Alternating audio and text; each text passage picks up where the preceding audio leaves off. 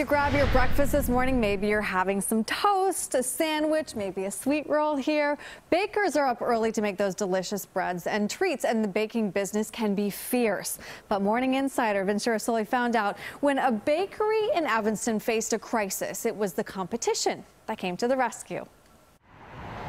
Is that all for you today? It's going to be $6.44. In a way, this is a story about breaking bread. It just stopped dead and nothing was happening. And a broken oven. Because this whole panel was black, like you couldn't turn it on, it just shut off.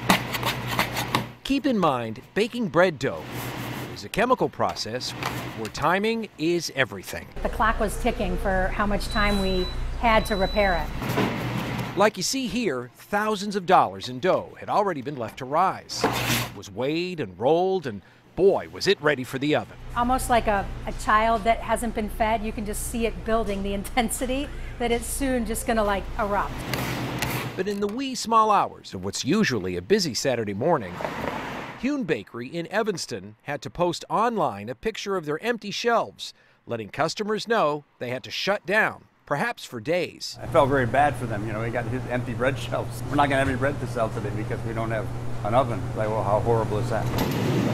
It was in that moment there that the neighboring community of bread bakers would rise to the occasion. Yeah, and I said, well, it would be very unfair of me to not offer something I could do to help.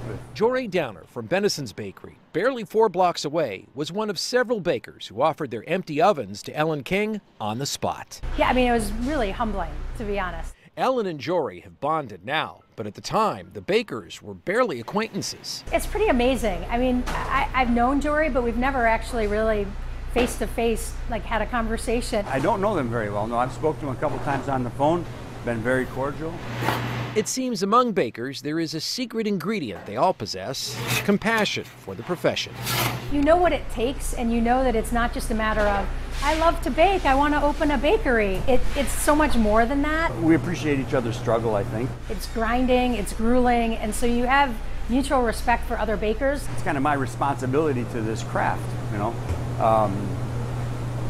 Just out of respect of what we do and how difficult it is to do, you know.